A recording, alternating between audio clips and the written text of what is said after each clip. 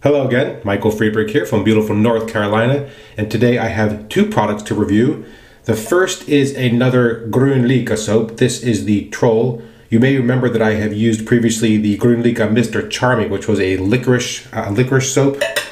They have sent me for review a full-size puck, which is a hard puck of this Troll soap. As you can see, a wonderful kind of a cool mottled green color. The scent on this is well, it's grape and bergamot, or as you can see listed on the label, bergamot and grape. So it has kind of a light, slightly bitter citrus undertone, and then a very fresh grape scent, like you've cut open a nice ripe green grape. That's the initial scent that you get, and then just some citrus underneath it. And I really like how the color of that soap turned out. I have that pressed into the Captain's Choice loading bowl, which has those ridges. So what you do is you wet the bottom of the soap just a touch, press it into the bowl, and just press it down, and it is affixed in there. Doesn't move at all. Very, very easy to do. That also prevents water from too much water, if any water, seeping in underneath and waterlogging the soap. So hopefully that's worked out. Today's razor is a very generous gift on loan. It's a unicorn razor. You can no longer really get these. It is the BBS-1 from the Los Angeles Shaving Soap Company. There was a brief moment of respite when they had originally decided that they were no longer going to manufacture these. They had come to an agreement with Wolfman that they were done producing these, and that James from Wolfman Razors was going to move on with a slightly different design of his own making. There was a brief moment where they relented. Okay, we're going to bring it back, and then it turns out the same or the next day. Now it turns out they're really, really done. So that is the end of those, no longer to be had. So let me just show you what the top cap looks like. As you can see, sort of a plain design, but very deep, long posts for the top cap there in the four corners, and a nice long thread. The base plate has, and I think I don't know if you obviously in the Wolfman you can get those customized, but there's just two of the logos there from the LASSC, and then as you can see, a very small profile for the head, very small, light, thin, really nice design on that. So I'm going to be using in there a Gillette Silver Blue. That's the second shave on that blade. We go ahead and get that assembled. So yeah, when you put the blade in, you can see just how nice those posts really work. It really just holds the blade in there. And then because those blades are those posts are so long and the base plate is so thin, it really just completely covers that and holds it in there. Let me just get that on there. There we go. I am going to use a washer. The handle is this very very cool design, which sort of these diamond pattern carved into the handle, which is deeply knurled on the diamond, and then just plain for the rest of the handle. Nice, thick, and actually really relatively heavy. So this is an overall the stainless steel razor. Very good weight to it. The head, I'm going to tighten that up. So as you can see, there is definitely overhang there, which is probably my only knock against this razor really, is that there is a bit of the end tabs are exposed. There's probably a good reason for that in some ways, just because of the size of the billet and how many heads you can cut out of it. But generally speaking, I always like a design. If you can remove those, you can avoid having that, all the better. Let me go ahead and get my face wet. We'll start lathering up. Today's brush is going to be the Rod Neep, the giant boar that's been soaking in some warm water for a few minutes. All right, let me wet my face. Go ahead and get the soap lathered up. Yeah, it's kind of a bummer about those razors no longer being produced, but it is what it is. You know, Wolfman already has an extremely like a long backlog, I think, for anything but the Gorilla razors. And if you're on the wait list, or on the wait list of the wait list to get a Wolfman, and then you also have the BBS-1 wait list, which I think was quite long, could have been a year or more before yours would come in. At a certain point, you just have to realize that's probably not going to last. So the BBS-1, that's it, they're gone. And now move on to whatever is the next design that Wolfman will bring out, which I'm sure will enjoy tremendous popularity as well. All right, there's the soap. This is in the scheme of things, a relatively simple soap. It's a coconut oil-based soap. The only other sort of extra ingredient is jojoba. It lathers very easily. I'm going to be using, this is a relatively dryish brush. I've underloaded and overloaded. The first day I thought I had underloaded because the brush just didn't look like there was really anything in there. But in fact, there was plenty of soap in there. So this is very typical. What's happening now, if I take this off and you look at the brush, it looks like there's not much in there, but in fact, there's actually already quite a bit of soap. I'm going to add just a touch of water to the surface of the soap, keep building the lather.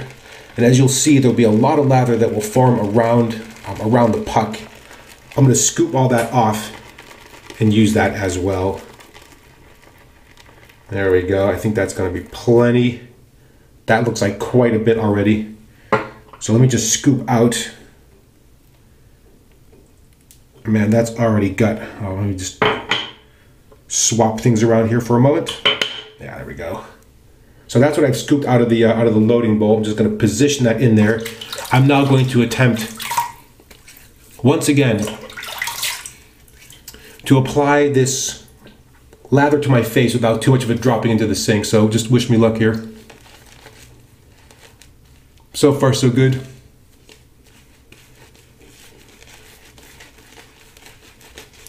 And this lather is like a lot of the soaps I've used recently, where the initial lather already looks really good. It feels soft on the face. You can sort of feel how creamy and slick the soap is going to be, but it's really not ready yet.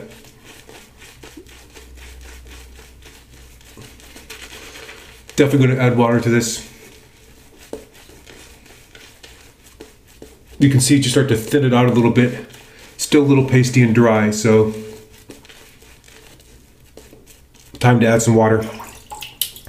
Now there is lather all over the bottom of the brush, which I'll just scoop up as well. You can already see sort of a telltale sheen starting to build.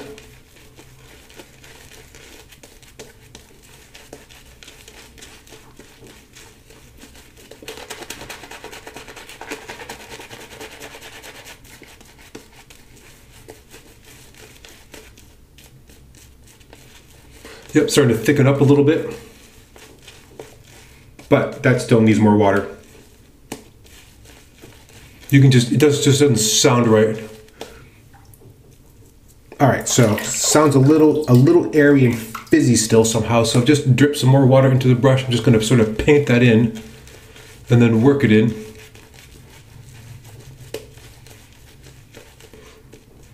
And that has settled down very nicely.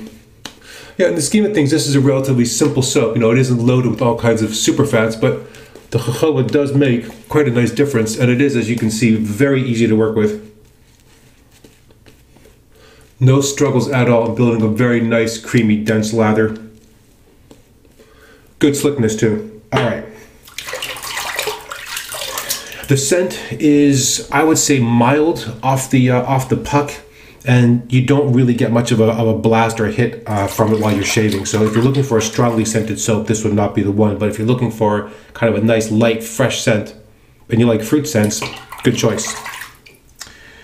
All right, so this, as you can see, has what I would consider to be a relatively flat blade edge, right? The blade is not that curved inside there, and there's also a fair amount of blade that is showing. So you should expect this to be aggressive, but maybe not overly aggressive. And first few shaves, the only thing I really had to struggle with, honestly, was dealing with the weight and the pressure, because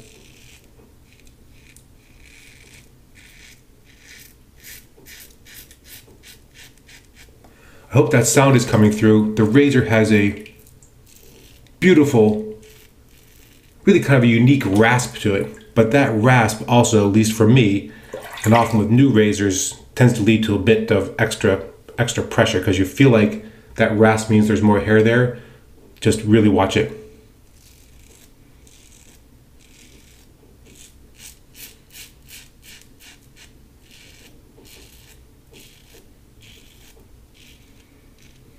You can feel the blade edge.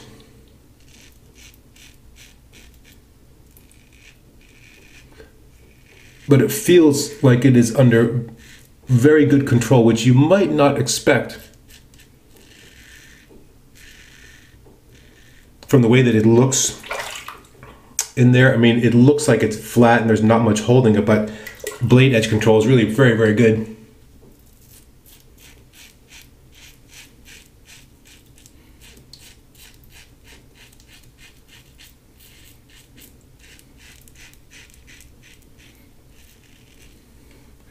Soap is really doing a wonderful job. Very nice and dense, really holds together.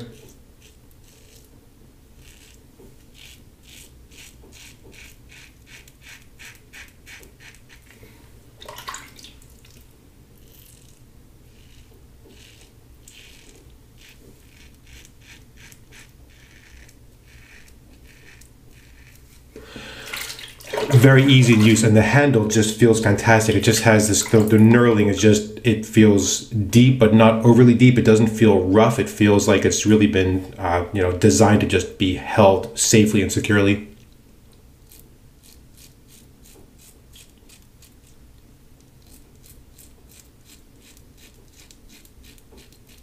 And what I really like about the razor is really the slimness of the head.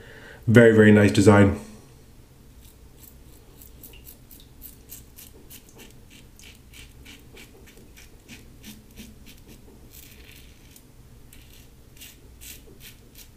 You know, the exposure on the end tabs, I guess that's just sort of the nature of the beast. You know, some razors don't have that.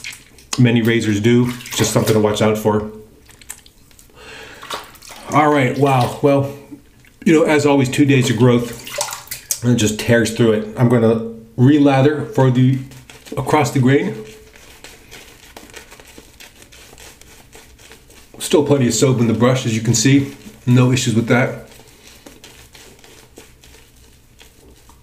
A very nice, really nice, slick feel as you apply it.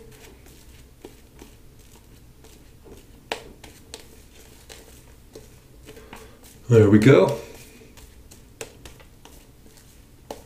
As always, if need be, I will, of course, reload from the bowl for pass number 3, but we'll see. All right, this is the across the grain. Again, this is one of those moments where, for certain parts of the shave, that rasp, you just have to remind yourself, don't respond to that with extra pressure.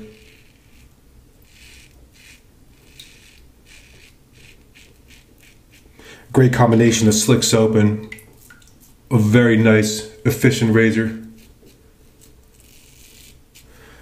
You know, it's very easy to see why people are so in love with these.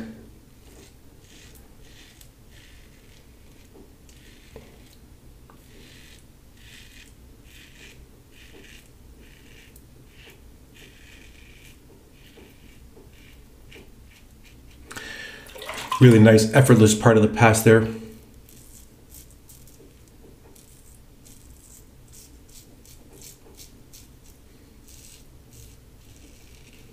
Yeah, for as simple a soap as this might be, I've really been quite happy with it all week.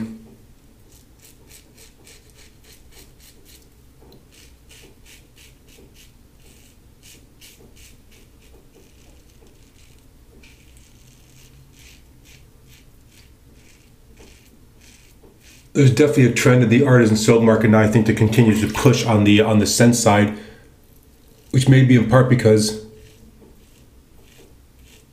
maybe we've reached the point of diminishing returns on the soap bases, which in some cases, or many cases, are already so good. You're really talking about particular face feel preferences, and primarily in this case, scent preferences. On the other hand, this is our nice hard puck of soap. It's going to last for quite a while. The scent is really pleasant. Performance is absolutely fine. No issues there.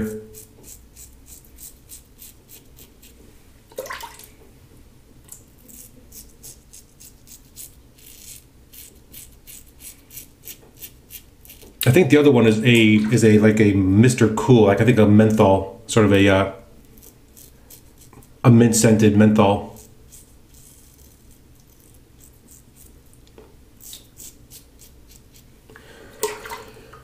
Wow, man, that razor is just really having a go. Really, really nice.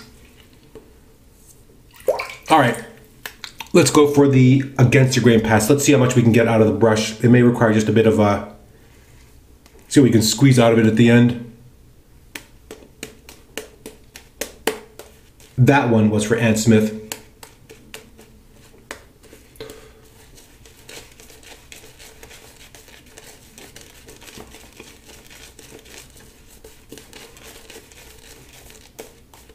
Just gonna pull a bit of the extra soap out. There we go.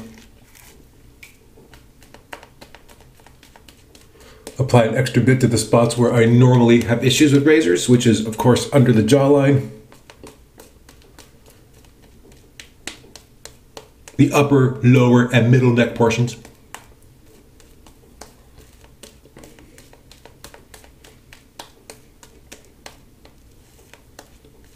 Yeah, very nice. Just feels really slick as you're applying it. Okay, let me rinse off my hand. I'll just put that, there we go. Just not to lose too much of it.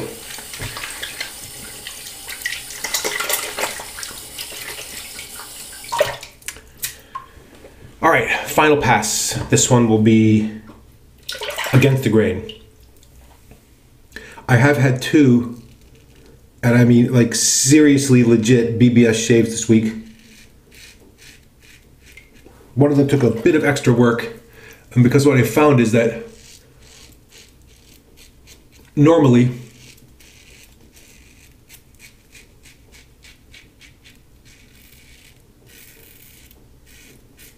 I might do a lot of buffing, certainly under here. That I don't think is really what this razor is suited for. So what I did was a very quick, simple pass. Relathered and did some touch up under here.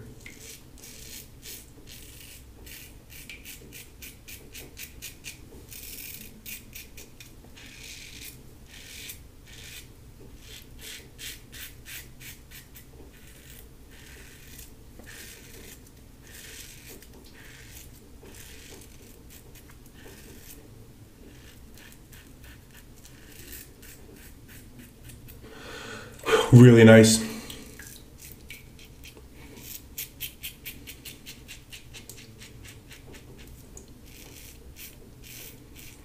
Now, at least for me, on these more aggressive razors, what I find is that blade longevity is not at all what it is in the more mild ones.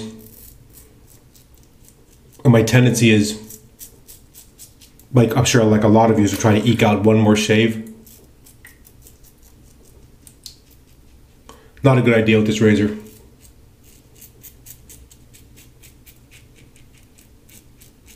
Three shaves on the Gillette Silver Blue and absolutely done.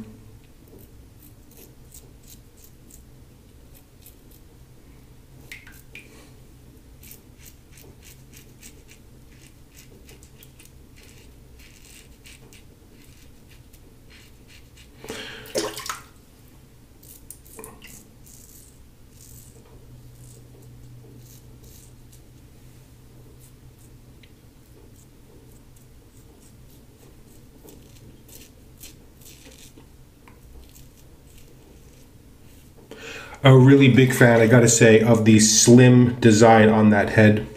Very nice, low profile, makes it very easy to get into the tight spots. All right, let's have a quick feel. Yeah, I'm just gonna do a very minor touch up.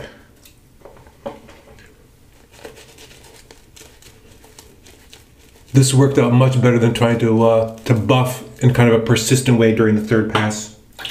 Time-wise, I don't think it really makes much of a difference, but in terms of comfort and closeness, definitely the better option.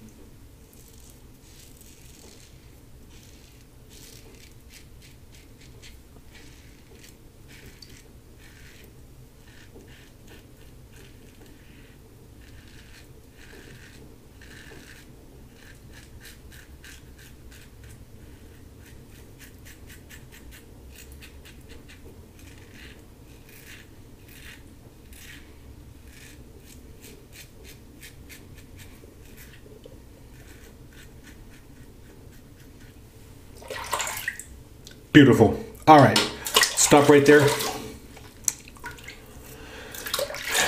Soap is definitely very slick when you wet your face. Like there's a a very distinct slick layer left.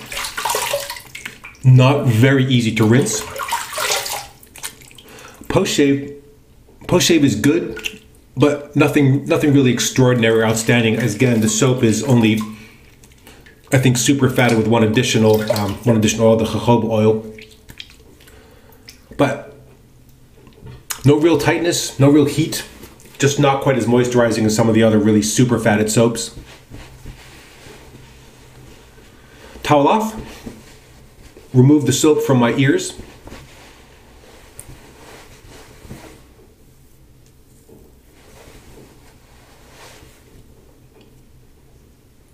Wow, see, again, that is just a extremely close, very, very comfortable shave. That adding that fourth pass in for the cleanup rather than buffing makes all the difference with that razor. The combination of that soap and the razor is just fantastic. Just so slick, protective, and easy to use.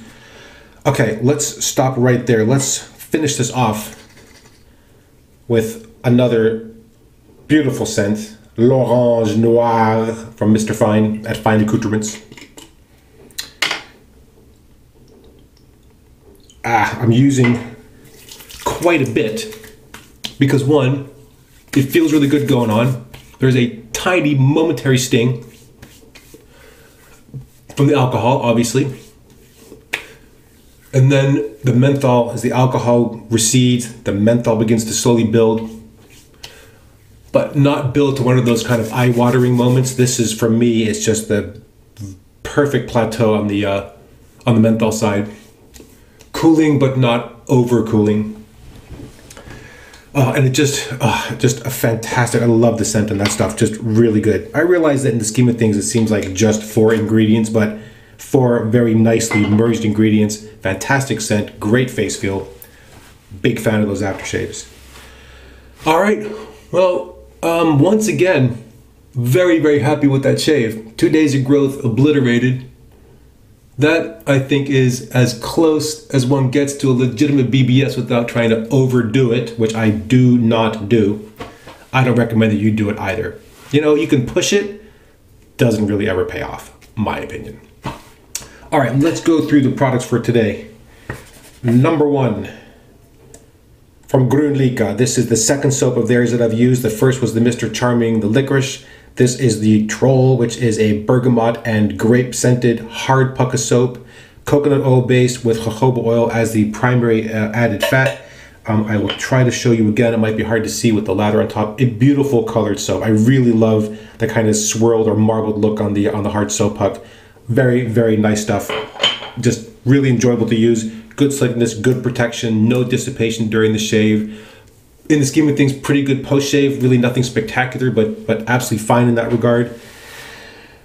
Today's razor. I am going to get to use this for another week and then send it back. So next week's shave will be week number 2 with this, so I can really get a very good, solid feel for it. Beautiful knurling on the handle, just a wonderful kind of unique looking design there. I love the shape of the head. The head design is just really well done. Very slim profile. The blade angle, although it looks flat, it turns out actually to be surprisingly comfortable. Very efficient in use. I haven't had a nick or a cut. I've had no real razor burn. Even when I was over buffing, I felt like, yeah, that's more an issue of the blade itself. That was just on the 3rd day and just not smart, really.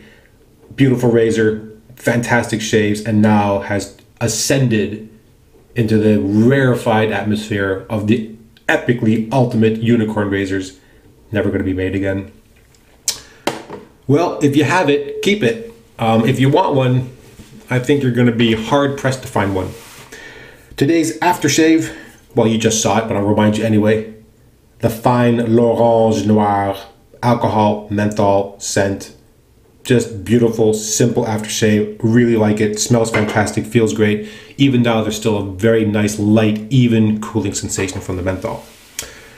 All right, that's it. We've come to the end of the shave. Another beautiful, wonderful shave. Thank you again so much for watching. I really appreciate the time you're taking to watch these. As always, please feel free to leave comments or questions against this video or any previous videos. Thank you again so much for watching. And until next time, goodbye.